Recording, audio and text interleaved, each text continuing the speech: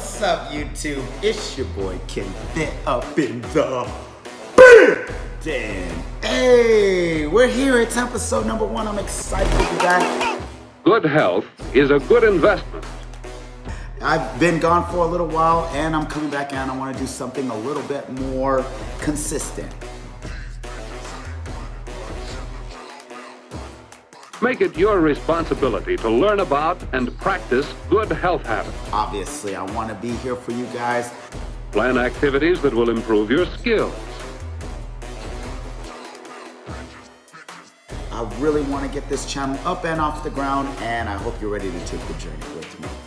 Your community offers many opportunities for a well-rounded program of physical activity. Take part in the full program of your community. So without further ado, let's get into our talks.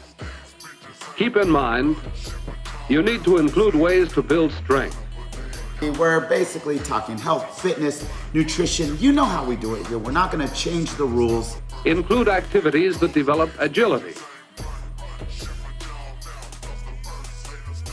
We're just going to bring it to you a little bit different. So without further ado, we're going to go over things that are relevant.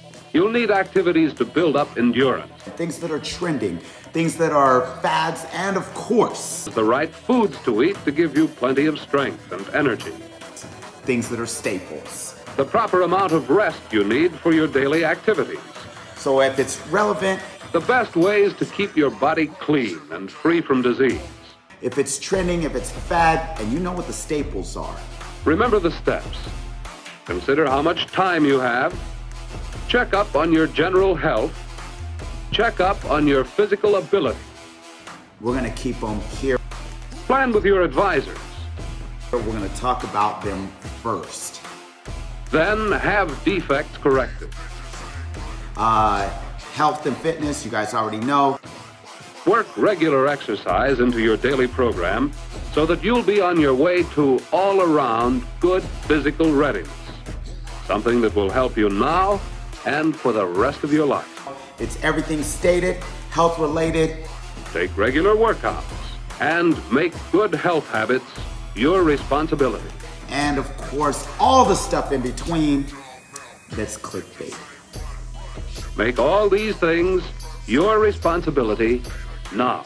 So a bit of a tangent, but still moving in the same direction when it comes down to fitness.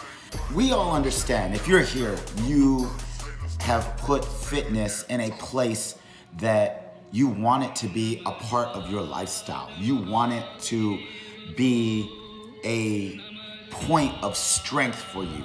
You need it. You love it. You're learning to love it. Somewhere in there, that development, this journey is in progress. What you will eventually grow to understand is that if you want to relate to fitness in a healthy and authentic way, then you need to connect to it mentally, emotionally, spiritually. The best way that you can possibly do that is writing, journals. A fitness journal will serve as a tool to keep you honest with yourself.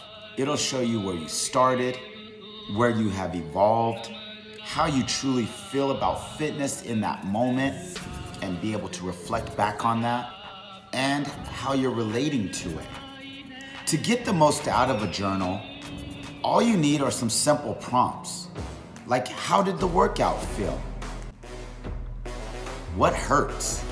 How is your body doing? What should your focus be to fully recover? Joy?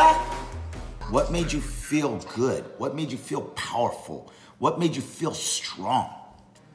Over the course of a few months, those prompts are gonna help you answer complex questions. They're gonna help you and allow you to figure out how you enjoy to work out. It's gonna allow you to tap into certain emotions that maybe subconsciously you haven't understood, but by writing them out, you have to actually start to think about. Focus brings you actually like to do. Maybe things or feelings about things that you don't like to do and why. A fitness journal is going to help you develop why fitness is so important, nutrition is so important, your goals are so important in your lifestyle, and help you establish that existence of fitness in your life outside of everything else, something that solely belongs to you. So my suggestion, focus, my recommendation is, with a fitness journal, whether it is an actual fitness journal that you bought that prompts you, that helps you start with writing ideas, or blank pages, what you want to do is get to writing as soon as you finish your workout, when that dopamine is at its highest, when those endorphins and those emotions are running. When you feel good, your brain is releasing dopamine, serotonin, oxytocin, or endorphin. It's easy to see what turns them on when you know how they work in animals. Their happy chemicals turn on when they see a way to meet a survival need.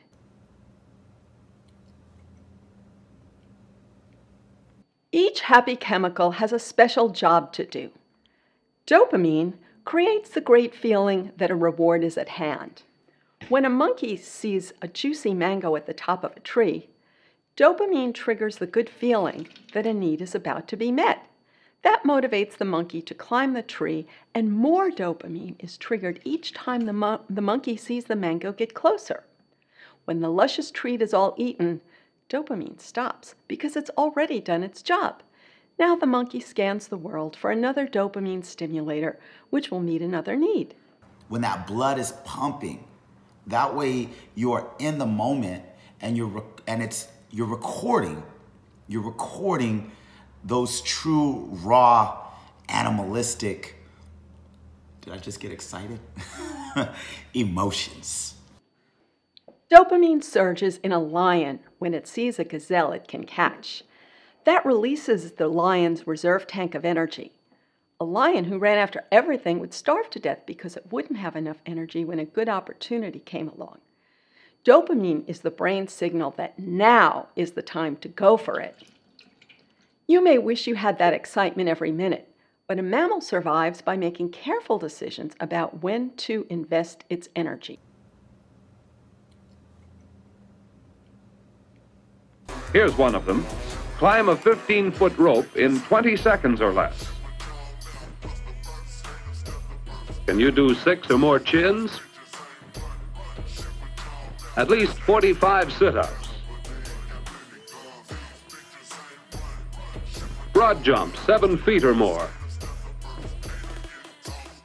Run 300 yards in 42 seconds. Throw a softball 175 feet. Float for at least 2 minutes. Swim 40 yards or more.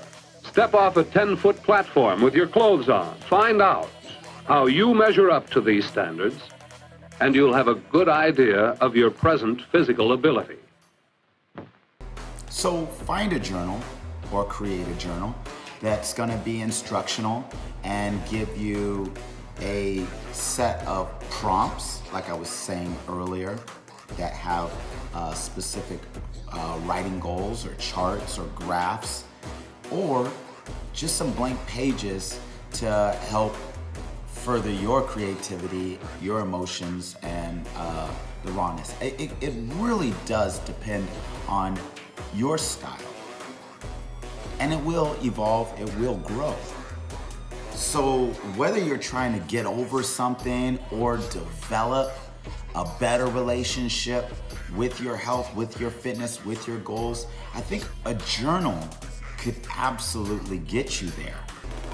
Take it for what it's worth. We're gonna be discussing topics that are relevant, trending, fads, and staples. You know what the staples are. You know what they are. Don't act brand new here. Hard work, dedication, focus, and intensity. So, without further ado, you know, everything stated, health related, and of course, all the things in between that are clickbaited. That's what we're gonna do. Tight, toned, and conditioned.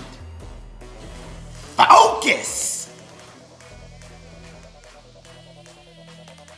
So if you're truly trying to create a healthy relationship with your fitness, with your health, with your goals, starting with a journal or starting there at that point may really be something, a tool that works for you. Are you feeling joy? I am very happy to be here. Joy? Make a joyful noise unto the Lord. Amen. Yes, sir. Can I get an amen? I don't know what you come to do, but I come to praise the name.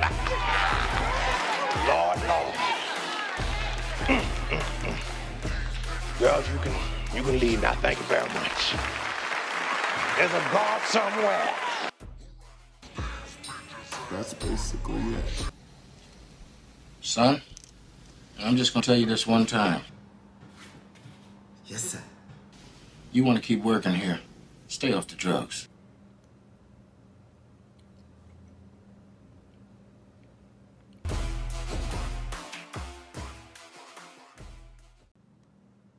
Are you feeling joy?